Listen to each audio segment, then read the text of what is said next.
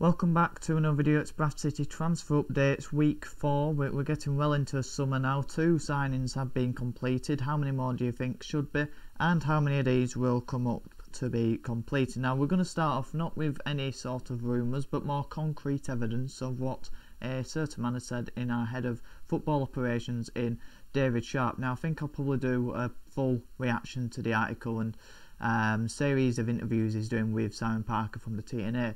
But he said basically, to cut a long sort of article short, he said we need to sell to buy this summer, which has sparked a lot of debate and controversy and negativity this coming days over the social medias about why should we have to sell to buy if Stephen Woop's putting more money in, and if we've got a big budget, which I understand, and I can definitely see the sides to that. But to me, we do need to sell to buy, and it doesn't just mean that our budget's low, which it obviously probably isn't as what we would have wanted it to be, considering we were promised a higher budget. But at the end of the day, I think high budget or not, you can't sign players. For example, we can't go and bring in a Charlie Wyke or anyone else in that striker position to compete with Andy Cook until we've got rid of Verdane Oliver and Tyler Smith, because it's going to cause unrest. It's going to cause it's going to cause negativity in the dressing room if they're not going to get any minutes whatsoever, and it's going to be harder to move them on. So you've got to do that, and there's so many players in our squad that do need to go because they're nowhere near good enough, and then you can replace them once you've got rid of them. Now the problem is with that is it's very hard to do. So that's something that could take a while, which would be annoying because, for the want of a better word, it would be annoying because we want to bring in loads of players, we want to bring them in now. And then another thing is that Alexander, he said when he first came in, the squad was overinflated. He likes a small squad. You're sort of thinking 23-man squad type of thing, and he wants. The probably reason why we didn't re-sign Wadsworth, as frustrating as it is as a fan, that we didn't re-sign him, was the fact that he wants every player in the squad to be good enough to come in if there's an injury. So that's obviously something he's building towards, and we have to sell a few to get that down, so we can bring some in as well. So that's probably more or less to suit Graham Alexander as well than anyone else.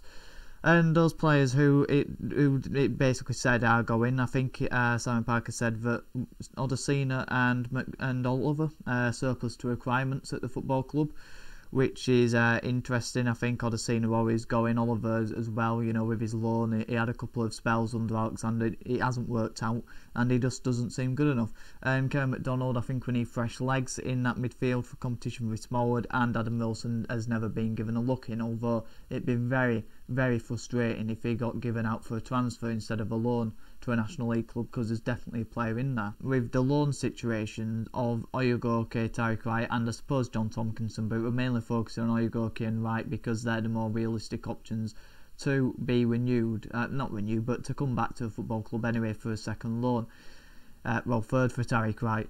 Now Tariq Wright, I'm confused, bemused, and very angered at the fact that we could be bringing Tariq Wright back, because I think he's nowhere near the level what we wanted. The fact that he came in as a second striker to Andy Cook, we had to recruit that because he wasn't good enough. Then he got played in his natural position on the left, on the right, of behind two strikers, behind a striker, weren't nowhere near it. And then got converted to a left wing back, and he had some good games there. But for the best spell, sometimes I watched him and he didn't look too bothered, which was frustrating. And I think there's so many better options out there. Oyugoke, I've said I'd be all for Oyugoke coming back. He's the better out there probably, but to get him back would be a good positive. He's versatile. He's got the ability and confidence on the ball to carry it. He's got pace. He needs to work on his physicality, but another loan with us would only help that.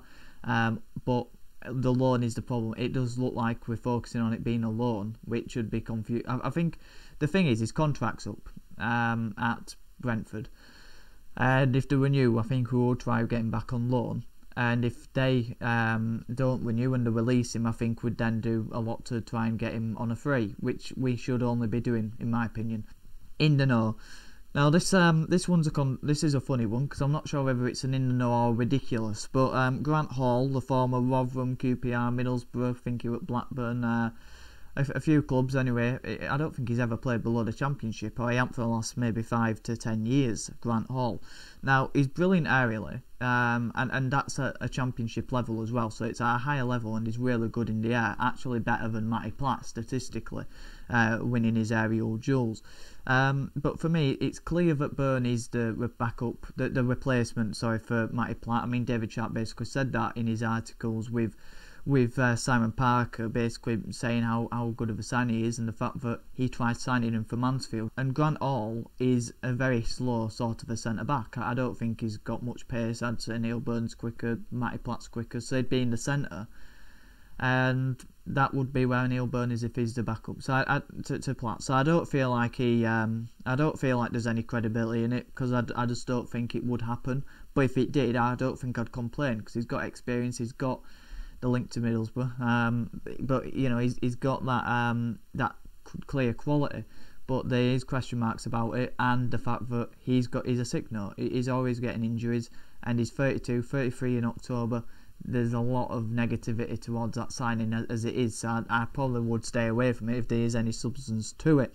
Sticking with the in the know front, now the 72 article company, but they were reporting it from Bristol Live, that Miguel Freckleton, it sounded really, luxurious, very European, very sort of tropical sort of a name, really excited there, Miguel, and then it's Freckleton. So there you go. But he's 20. He's played 16 games in the National League last season, which is already a concern. He wants to play football, so that immediately draws him away from Bradford City, considering our previous centre-back in Matty Platt left the club because we don't play football. He's quick, he's athletic, and you see that when you watch a few clips of him. He likes to play out with the ball, quite similar to how Ayogoke was towards the back end of the season, but on the left side. So I wouldn't be against it if it's a permanent, because, back up to Kelly, I feel like he's someone who you can develop, and I feel like he's someone who's good enough to come in as a backup at the age of 20. It would be a deal I would actually look to do if I were Bradford City, and it often said on transfer updates where I would agree with a rumour, whether it's credible or not, I'm not too sure. But let's get into one which I wouldn't want us to go and sign. Charlie Jolly. I wouldn't be jolly if we signed him. It's a no from me, Charlie. We've made an approach for him apparently, but he don't fit us. Obviously you've got Andy Cook, and we need a target man to support Andy Cook, and then you've got young Kavanagh on that side, and he would be the backup to young Kavanagh. You don't need 3 of them, so I'd be against it just surely for that. But I think he's just, Tranmere fans, when they released him, sort not happy about it, but they didn't think nothing of him, to be honest. That they're sort of saying that there's not too much to talk about with Charlie Jolly. He's just an alright player. It seems like his injury killed his career. I don't want to say that, but there's been a drop off. Was it 21, 22? There was a bit of hype around him, and a good young player coming through got injured, and he hasn't been the same player for Tranmere since then. I think he got 8 goals though this season. But he seems to be a bit of a poacher type of a player. He's got a bit of decent pace about him to stretch the defence, but you need to create a load of chances and put them on a plate for him. But he just seems like another Tyle Smith to me, and I just don't reckon much to him, to be honest with you. So the striker front, sticking with that sort of a topic. Now, Charlie Wyke, there's not been a murmur about Charlie Wyke since he's come back from his stag do with Gilead. So that's a bit frustrating how quiet that's gone, because I thought this week it probably would be announced, and we've heard nothing, or I haven't seen nothing anyway. But Harry Smith, there's lots of talk about him since he got released by Sutton. I suppose this is a fan rumour, and it is a signing I'd absolutely love to sign, to be honest. He's my ideal. I'd probably rather have him than Charlie Wyke, because he's younger, he's a bit more athletic, even though he probably isn't the quickest player, but he's with his younger side to him than Charlie Wyke, and his less injury problems, that's something that you can have over him. Decent goal record as well, to say it's coming from a side who got relegated with Sutton, and the mid-table side with Sutton before then. And he's right up there with aerial stats, and right up there with Andy Cook with aerial stats. So I think he'd be an unbelievable player to bring in to compete with Andy Cook. But I just feel like there'll be other interest from him at our level. Uncle, you know what? So Matty Stevens has signed for Wimbledon. Okay, I'm not fussed about him.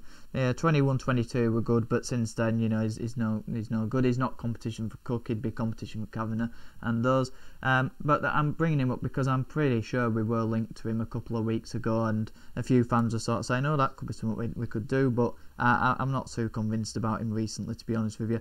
Joe Sparrow signing for Doncaster. I'm jealous of that, to be honest with you. He will be a success there. Suits their system, but if I'm being honest, I said he'd be like a nice dessert to have after your main meal. It's something that you don't always need, but it's something you want, and I would have wanted Sabara, but we don't need him. Finally, for this section, Isaac Hayden. I think it's Isaac anyway. I'd rather have Burn, to be honest with you. I think I'm a big believer that availability is the best ability, and for me with Isaac Hayden, he's not available enough. He gets loads of injuries. I'm not fussed about him anyways. As a player, I think he's on his day, fantastic centre back, but like I said, I'd rather have Neil Byrne, and his wages would have been quite high as well. So I look forward to seeing him play 15 games next season for Carlisle.